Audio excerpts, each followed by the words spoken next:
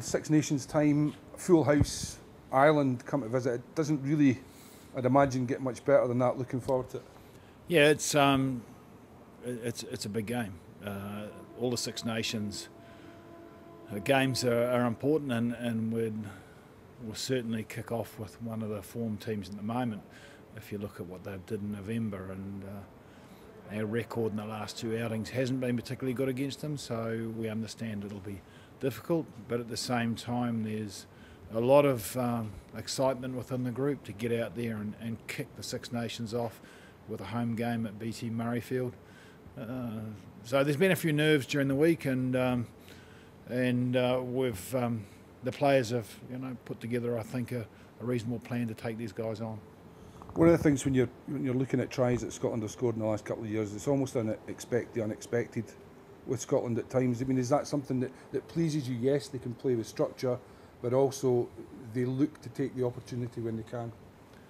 Yeah, I think they're understanding the qualities that are within the group, and if they do simple things well, it'll open up opportunities. And whether it's just looking up the paddock and seeing space and playing to that space, creating space just by being powerful in a carry and using footwork, and those are sorts of things that the players have been working on, and they're getting better and better at creating opportunities and shutting down the opposition's opportunity as well. Because I think defensively there's been some good work done also. So it's nice to be able to put a full performance in. Have we done that? Probably we're still waiting for that game where everything clicks and we nail it. So, it's a good opportunity against a team like Ireland to try and put in a best performance up to date, and I think that's what the players are focusing on. In terms of some of the combinations, the back row combination, the mix of that, how happy are you with? And Ryan's been in great form, and then Josh and Hamish. It's mobile, but it's quite abrasive as well.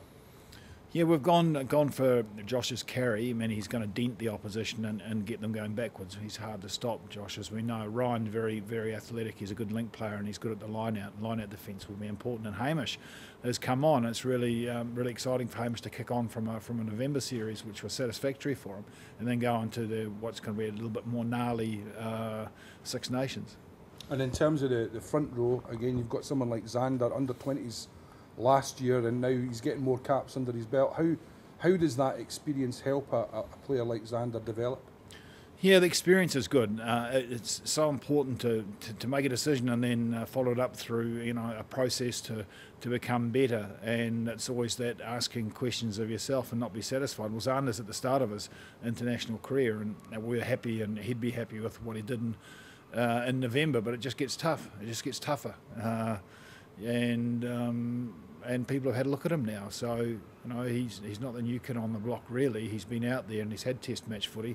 So he's gonna have to find more resources, better resources, develop his game. But he's assisted with good people around him, and his club form has been good. And look, he's there with Fraser's been coming on. We've got experience on the bench that'll help us. 40s in there with John Barclay, so hopefully the balance, we can maintain pressure start to finish, and Simon Bergen gets his first cap if he comes on. So there's a bit of